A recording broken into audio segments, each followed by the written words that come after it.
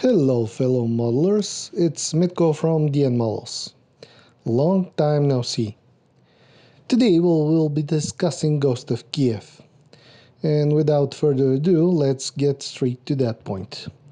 And that is MiG-29 in its specific variant suitable for Ghost of Kyiv, or also known as Ghost of Ukraine in Digital Camo scheme. Now, there are three possible scales that I'm going to discuss today because all the three are suitable for applying masks and paint the camouflage. No decals, just as the real deal jet.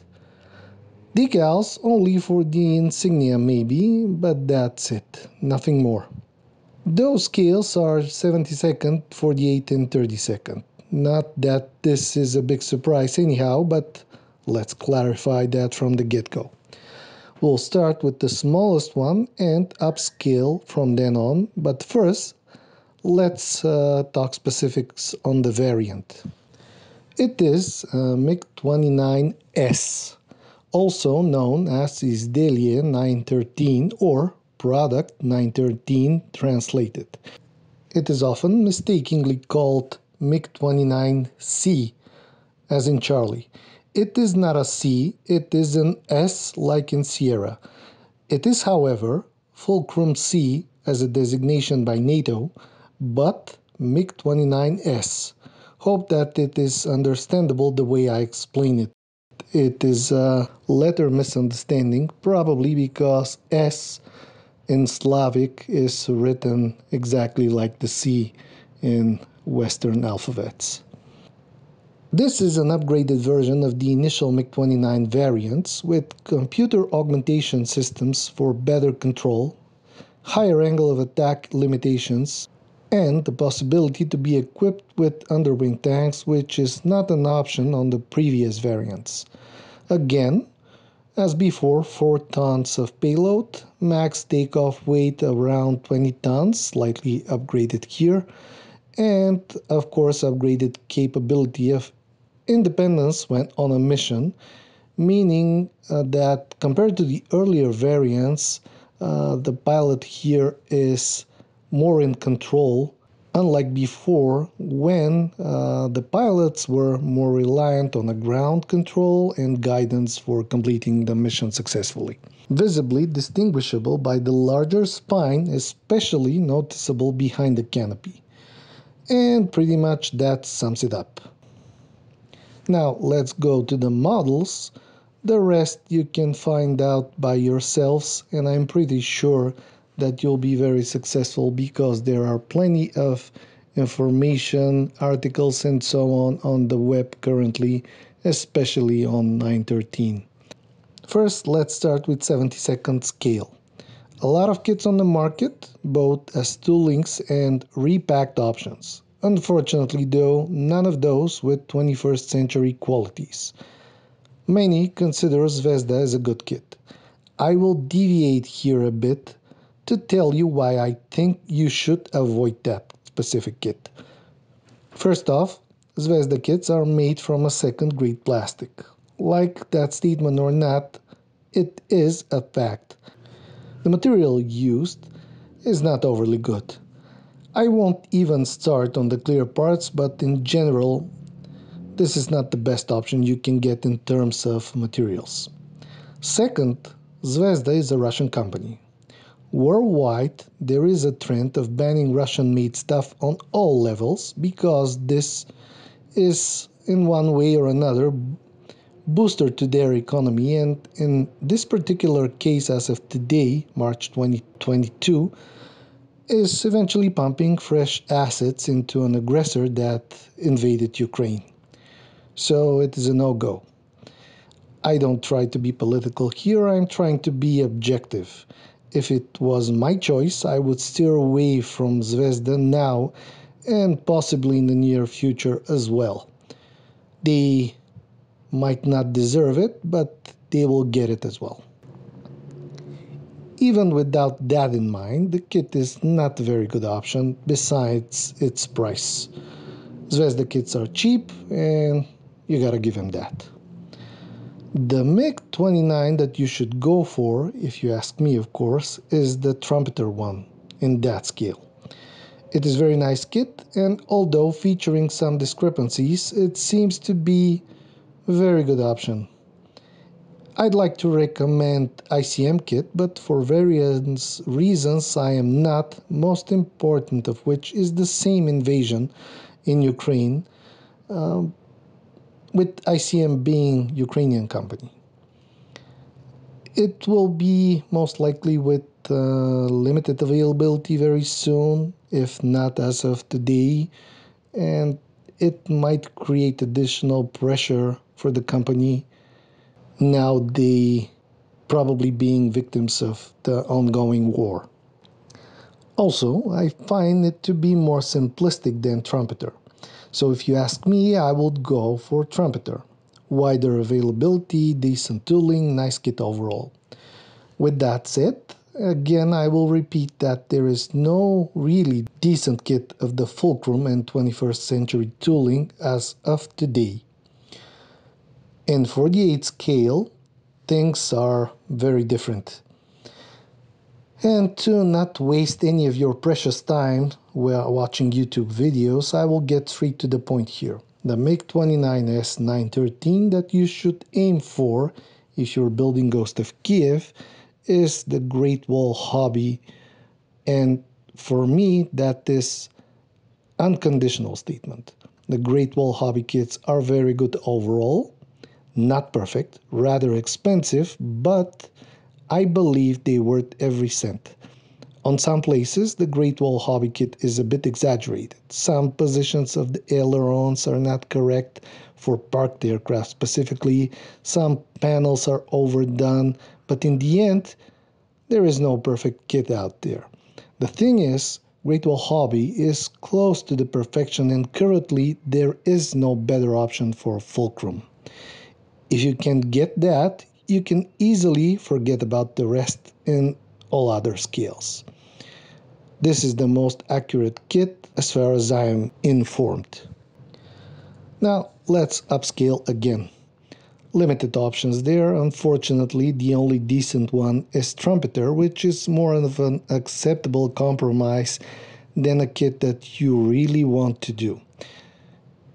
The MiG-29 in 32nd from Trumpeter is simplistic for its scale, but in the same time is at decent price and again widespread availability. You gotta be careful though. Trumpeter offer older tooling of the MiG-29, and if you go specifically for Ghost of Kyiv, you need to shoot for MiG-29C, which is marked mistakenly on the box. We discussed that earlier. This is MiG-29S, not C. Not that this is any surprise when it comes down to Trumpeter or most of the Chinese companies out there. For me, this kit is acceptable, and I like Trumpeter no matter how mediocre some of their kits are. Even though one of the planes I adore, being the Flogger, was ruined completely by that same company, I still give them credit for their toolings. Some of them are brilliant.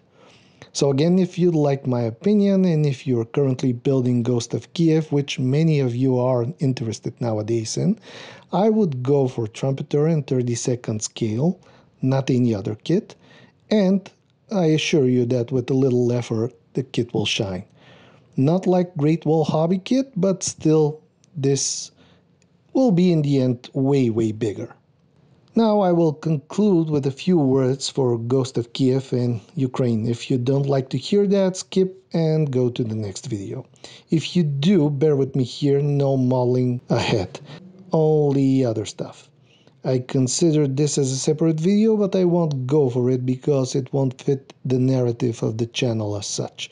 Also, it is not for the faint-hearted, and the following is rated PG whatever, and will definitely frustrate deeply MiG-29 fans.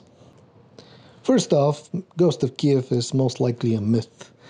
There are many reasons for that, but downing several planes for a day, among which Su-35, Su-27, Su-25 and such, is simply too good to be true.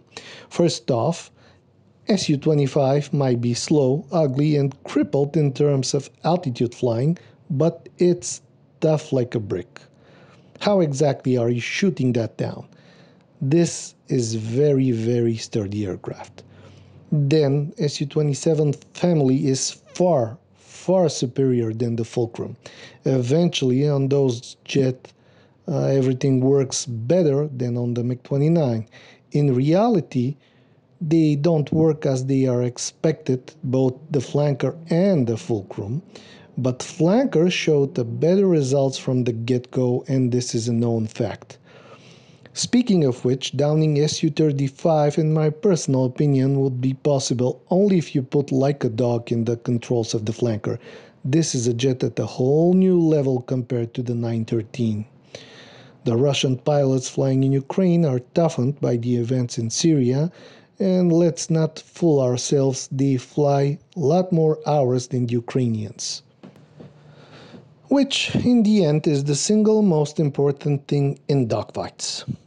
How do you work the systems when you can barely fly the plane because there was not enough money in the first place? This is a disease that is spread among most of the former Warsaw Pact countries. The air forces struggle to maintain their pilots in, let's say, combat condition. And on the funny side, in a clear day, you don't even need to work any of the system to spot a MiG-29, you just look for the smoke. Ghost of Kyiv seems to be a very good morale booster, but the idea most likely came from myths like Ghost of Syria, Ghost of Tripoli, Ghost of Baghdad and such that are always MiG-29s and are always winning against clearly better plane and better trained pilots. There are even videos made in DCS dedicated to that. And I am firmly with the opinion that this was created by some pilot wannabe DCS player that doesn't really understand how modern aerial warfare works. Also, there are games involving ghosts for the PlayStation fans. Ghost of Tsushima recently released. So the idea was the same, a single fighter fighting against an occupying force, overwhelming occupying force? Nah, this probably isn't true. In the same time, with all that said, we gotta know that MiG-29 fans are fanatically devoted and are refusing to take the bitter truth that this plane is a mediocre attempt to create a fourth-generation jet with a cockpit and armament of a third-generation fighter, and most ridiculously of all, being a light twin jet. Two things that are mutually exclusive. If you wonder why I mentioned this, well, MiG-29 was designed to be a cheap option in between it and the flanker and comparable with an F-16. Since Soviets didn't have good enough engine or digital controls, they made it in their own Soviet variation with two engines and with controls dictated by the very same idea as the flogger in technical terms. So it might fly very nicely at air shows, especially when low on fuel, but in reality, as a war machine, it is a piece of junk. It had some potential, it just wasn't in the right hands and it wasn't developed in the right direction. There is no dogfights anymore. Everything was translated into a digital age and MiG-29 was conceived as an analog kit. If you disagree with all that, dig up MiG-29 air-to-air records. That should be enough. However, Ghost of Kyiv is becoming a legend, and some legends, even though we know that aren't truthful, are really fascinating. Just like Luke Skywalker and Darth Vader. It is very cool with that camouflage, and as I've said, some people are in deep, deep love with that jet because its shape, no harm, but pretty much that's all. So, as a conclusion, aside from all that, Ukraine is in deep need, and I firmly stand with Ukrainian people. I have friends from there, and they are all very good, honest, and friendly people. Shout out to Alina, Ben, Vlad, and Alex especially. Some of the very best modeling companies are from there too, but above all, no matter which side you're on, war of such extent and with such weapons in 21st century is unacceptable. I am strongly against what is happening right there, right now, and I believe there are other ways. Dialogue is among those, honest one per se, so let's hope that will end soon. Thank you for watching, hope you liked the video, and good luck to everybody in Ukraine. We are helping the best way we can with whatever comes to mind. Let's all pray for peace there. Have a great day, everybody.